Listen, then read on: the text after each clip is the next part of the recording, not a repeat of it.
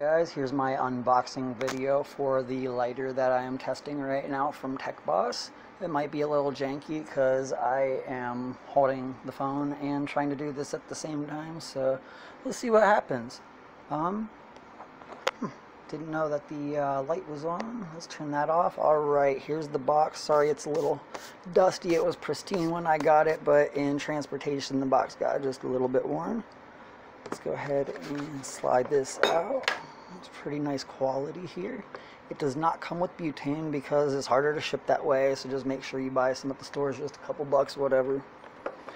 Anyways, alright, here we go. Got the instruction manual, some silica gel, you know, to keep everything nice and dry, and the piece de resistance, the Tecboss lighter. It's got a lock feature. Here's the end here where the flame will come out. Yes, it's pretty hefty, nice and sturdy. See, lock is on. I cannot click it. Lock is off. The lights, so that way you don't burn the shit out of yourself while you are using it. So I'm gonna go ahead and fill this up now. Let's read the instructions. It says to do it upside down. Alright. This is going to be fun. Let's hope for the best here, guys. Doing this one-handed. There we go.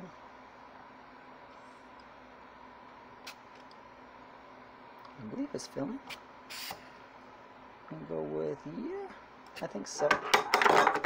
Oh, nice rounded design. It didn't really get hurt at all then. Okay, so let's try this out. The bottom's cold, so I think it filled.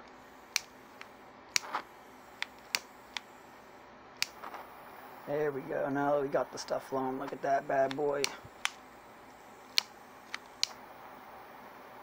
Alright, let's see. Let's twist this. I'm assuming this makes it bigger, so this will make it small. Let's make it just a little bit, and yeah, maybe that's too small. It's got to have some height to it, huh?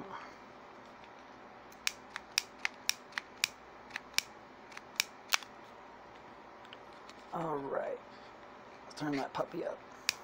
There we go. I just didn't have enough coming out at all. Let's really fine tune that, so I'm sure once it's lit it will work a little better. And back to full size. There we go. Nice. I think we're almost out of fluid. I didn't fill that much into it, so we will go ahead and play some more here in a little bit.